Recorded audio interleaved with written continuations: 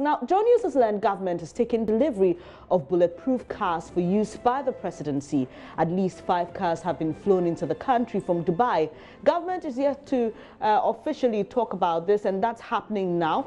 Close sources say the vehicles are some same luxury cars that were procured by the Mahama administration. President John Mahama ordered the supply of 43 specialized vehicles worth more than $9 million, barely 8 days to the handing over of power. Documents cited by Joy News have revealed. Information Minister Mustafa Hamid is currently interacting with the media on this.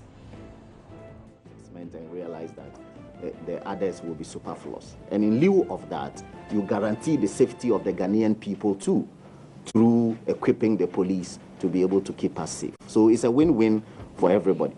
But traditional process, were you the ones who made the request? No, that's not true. I mean, the NDC since admitted that they did it on their own, and they know that. It was Dr. Clement Apak who made that allegation. And when he was challenged to prove his point, you know, he couldn't prove anything. So that's no longer an argument. The statement you quoted, you did mention that you stick to the contract if you realize that it was transparent. Is it to suggest that you looked at it and you find no fault with it?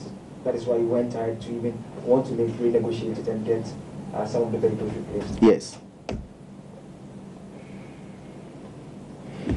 Can we wrap it up? All right. So that's it. I wish, who can do tree? Who bet me at the tree here? Mine is different. Missy ye. How awesome.